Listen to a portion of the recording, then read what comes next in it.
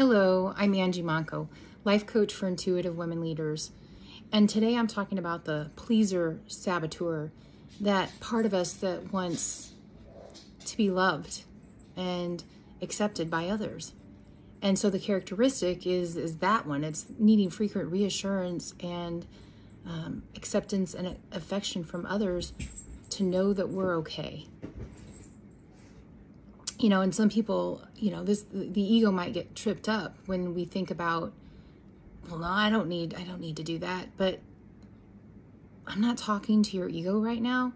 I'm talking to the part of you that knows that this is true, that we sacrifice. I say we because I am too.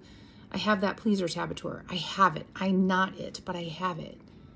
And I trade my authenticity for being the pleaser. I don't know if that makes sense. So when I say I trade my authenticity, it's like we choose one or the other.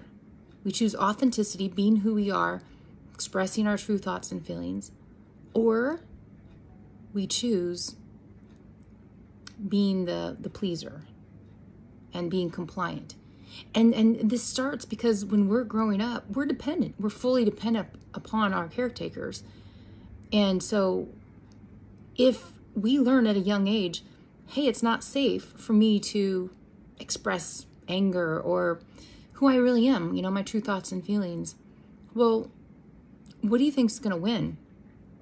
Being authentically us, or getting that attachment need met? It's getting the attachment need met that's going to win, hands down, every time.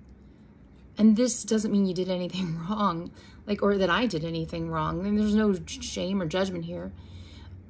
If you would like to explore this and to start to heal your heart from it and create a new neural pathway in your brain, in your heart and brain, really, seek me out and check out my next upcoming masterclass at harmonyharbor.com under events. And it's 3 steps to expand your potential. I'd love to see you there, and I'd love to support you.